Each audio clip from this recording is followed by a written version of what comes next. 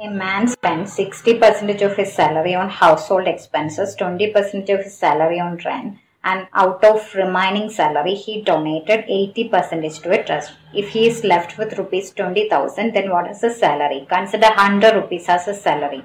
Then out of his 100 rupees, 60% he spent on household. So 60% means 60 rupees on 100 he spent on household, and 20% he spent on rent. 20% means 20 rupees he spent on rent.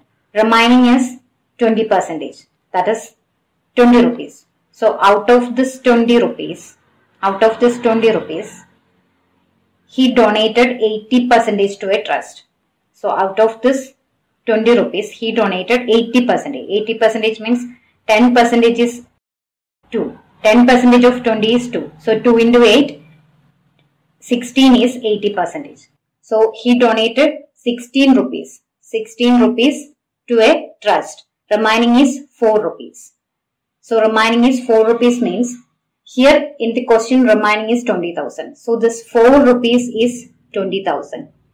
Then 1 rupee is equal to 5,000. So here 1 rupee is 5,000 means we need to find out what is 100 rupees. 100 rupees is equal to 100 into 5,000, that is 5 lakh. Option 2 is your answer.